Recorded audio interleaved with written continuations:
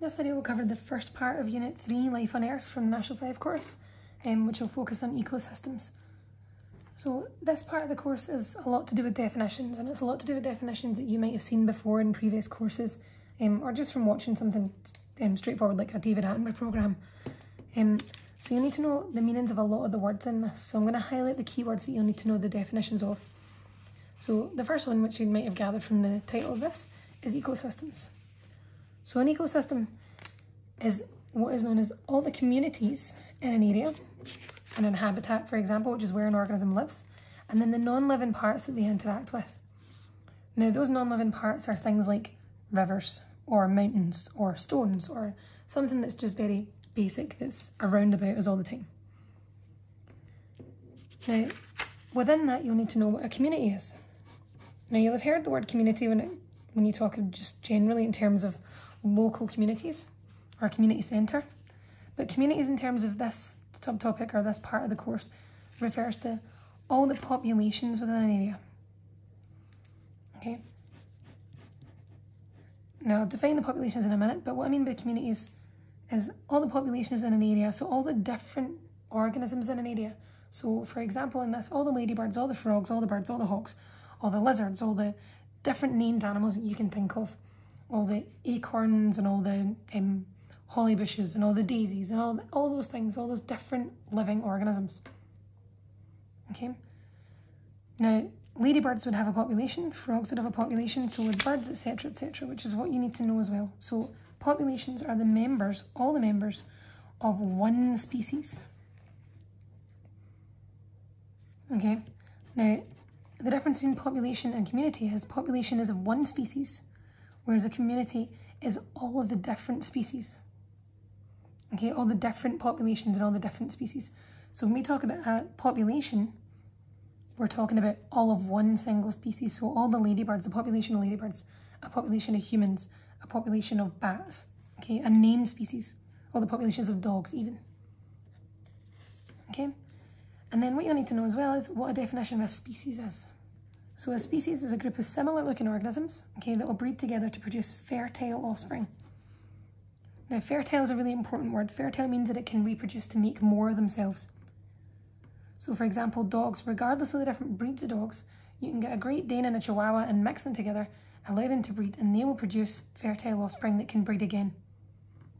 But, and hopefully you'll have watched this video, the ligers, right? If you get a lion and a tiger together and they breed and they make a baby liger, you can't get two ligers to breed together and make more ligers, because those liger babies will be infertile, because they've not come from the one species. Okay, so that shows you a lion and a tiger are two separate species. Okay, so an example of a species would be dogs. Okay, even though there's different breeds, they're all able to reproduce together. Okay, the same with cats. Right, and another definition you need to know is what's called biodiversity.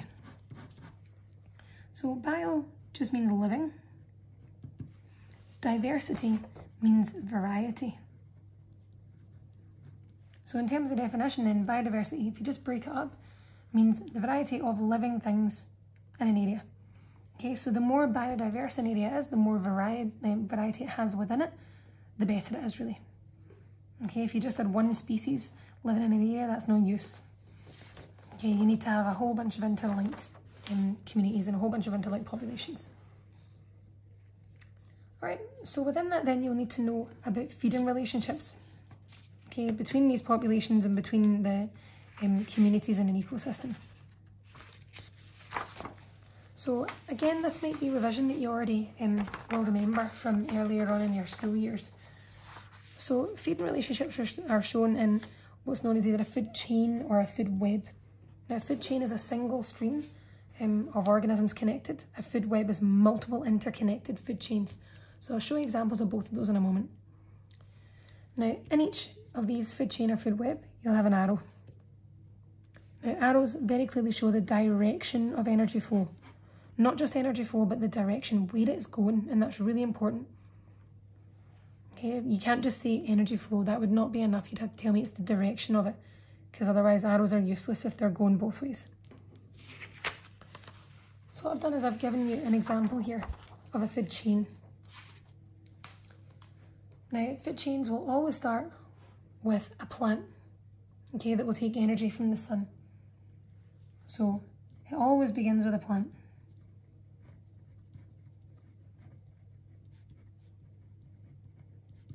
Okay, and in this example, that plant is a wheat plant. Now, the general name for a plant that's at the start of a food chain is a producer. Now, typically they are green plants, and they're green because they contain chlorophyll, remember? So this would be a linked question they could ask you about Unit 1. And they make their own food by photosynthesis.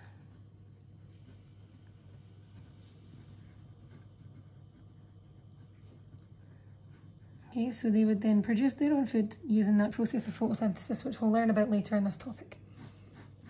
So try and think about linking this to Unit 2 and talking about palisade mesophyll cells and the fact there's lots of chloroplasts within them. There's links to specialised cells within this. Okay.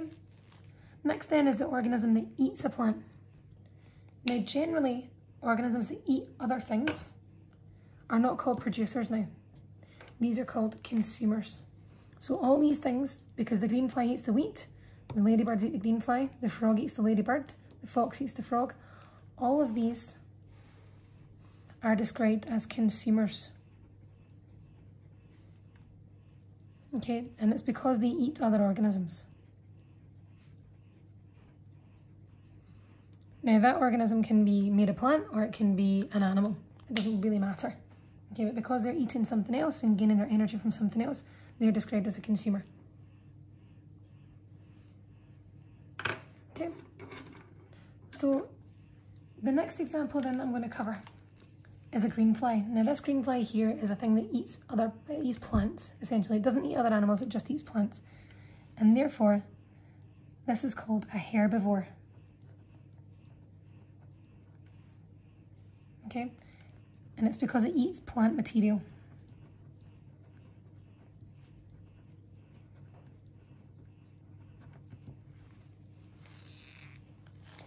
Now, the next couple of examples that I'm going to show following on from that will be the ladybird, the frog, and the fox. So these guys are not herbivores because they are not eating plant material. They're actually eating animal material. So the ladybird is eating the greenfly. Okay, the frog is eating the ladybird, and the fox is eating the frog. So all of these are not herbivores. They are carnivores because they eat other animals.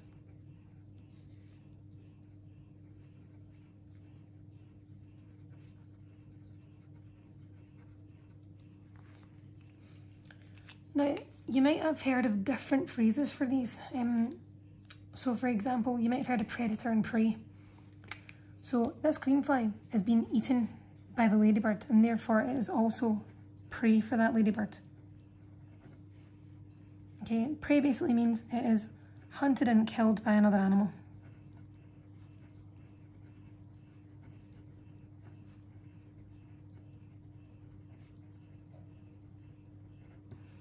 Okay, so this greenfly could be either a prey or it could be a herbivore, depending on what you're describing it. Okay, now these things here are carnivores. Now, this ladybird is a carnivore because it's eating another animal, it's eating the greenfly, but it is also being eaten by the frog.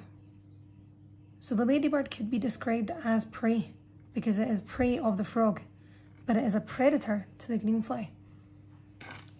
So carnivores can also be predators.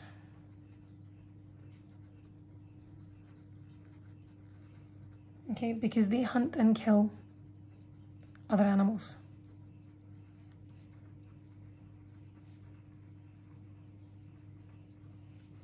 Okay, but be aware that the predators could also be the prey as well.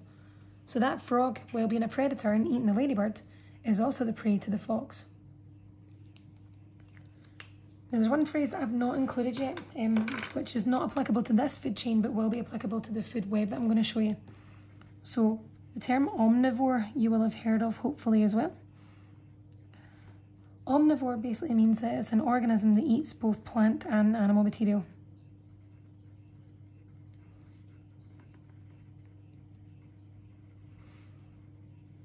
Okay, so humans, for example, are omnivores because we eat plants and we also eat other animals. Okay, so that just generally gives you an idea of what a food chain would look like and how to describe the members of a food chain.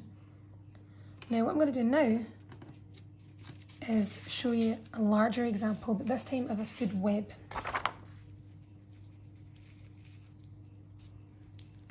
Now notice how there's multiple food chains in this. So for example, if you were asked for a food chain that contained 3 members, for example, you could use grass, or if you use 3 steps, for example, but 4 members. So you'd use grass, then the slug, then the thrush, then the hawk. That'd be one full food chain. Now you could also do the same thing and have grass, grasshopper, frog, hawk. That's one food chain. Grass, slug, frog, hawk is another food chain. So you can identify them separately or you can look at them as a whole. Now, you could be asked for examples from a food web of a producer. So in this example, these leaves and grass are the producers. You could be asked for an example of a consumer. Anything that is not a producer, right, i.e. the leaves and the grass, are consumers. So all these above my fingers are consumers. You could be asked for a herbivore. So a grasshopper is a herbivore because it only eats plants, and so is a slug. Now you might have gone to the badger and said it's a herbivore, but it's actually not, because the badger eats leaves, and the badger also eats grasshoppers and frogs. So that badger is an example of an omnivore, like I was referring to before. Okay, so the badger is eating both plant and animal material. Okay. So in an example in a question, they might ask you to describe the effect of removing an organism. So for example then, if the slug was removed, okay, there was a disease that wiped out slugs, you might be asked to explain the impact of that or describe the impact of that removal of that slug. So what you want to do is have a look at what that slug is eating and what is eating the slug. So if you have a look at the grass, for example, the grass is no longer being eaten by the slug. There's less things eating the grass. Okay, there's only the grasshoppers eating them now. So therefore that grass, the numbers might go up. Okay, now you might also say that the numbers might stay the same because the grasshopper can still eat the grass. That'd be equally as correct. Okay, so you have to describe the impact on the numbers of a named organism that's linked to that. So if the slug disappeared or the slug was killed off, grass numbers would likely drop increase because the slugs are no longer eating the grass. If you were asked to describe the impact on the thrush, now the thrush would usually eat the slug, but the thrush no longer has that slug to eat. Therefore the numbers of that thrush would drop because they don't have the slug to eat anymore. They have less, right, in terms of food sources. They've only got that one food source in this food chain. You could be asked for the impact on the hawk. Now, if the slug has gone, the thrush numbers drop, therefore the hawk has less thrush to eat. So the hawk numbers might go down. But the hawk can also eat the frog, so the hawk numbers could stay the same because it might just eat more of the frog. Okay, so you can justify it in a number of ways. So to give you another example, if I say that the badger was killed off, you could be asked to explain or describe, and then explain the effect on frog numbers. Now that frog is no longer being eaten by the badger and therefore the numbers might go up. Okay, now you can further justify that by basically saying the grasshopper numbers would also go up because there would be no badger to eat the grasshopper, but you could also see the grasshopper numbers stay the same because although the badger is no longer eating the grasshopper, there'll be more frogs and they might eat more grasshopper. So there's a number of ways that you can explain and answer these questions. So don't feel overwhelmed by them. Don't worry about your answer being correct or incorrect. Normally they'll be correct as long as you explain them well enough. Okay, and there's quite a number of those examples in the homework and in the PowerPoints to use. Okay, the last point in this topic is a couple further definitions. Now, This one is one that you'll hear mispronounced on most American TV shows. This word is not pronounced niche, it is pronounced niche, like quiche, okay? So a niche is a very straightforward definition. It's the role an organism plays in its community. Okay, so it's what an organism essentially does in its community. Now you might be given examples like the one I'm going to in fact show you. Right, so a rabbit. A rabbit's a herbivore. It might be in this example it's active at night, it might be it's active during the day, it doesn't really matter which. It competes with deer and it competes with cows, and it's a prey for the stoat. All the description of what that rabbit does on a day-to-day basis and what it's fed on by and what it feeds on, all these things are describing what the point of that is in the community. Okay, for example, the niche of me is to be your teacher, to mark homeworks, to come home at night and make dinner, etc, etc. All these dull things that you do on a day-to-day basis, what you do just as part of your community. Okay, so a niche is generally just a one marker question. Either it gives you some information and asks you to select that that is what's meant by the niche, or it'll ask you to select that it's a role of an organism. Okay, and the very last one is about competition. Now you'll have heard the term competition before, and it basically occurs when organisms have a limited supply of resources. Okay, and they'll have to fight over them. They'll essentially have to compete with other organisms to have that resource. So if you're an animal, it might be food or water or mates or territory or space, etc, etc. If it's a plant, then it would be light, or it would be water, or it would be space, and other things like that. Now there are two examples of competition, and these are interspecific and intraspecific. Now interspecific occurs between different species. So interspecific competition is competition between members of different species. For example, I've got here between foxes and badgers. They are two different species.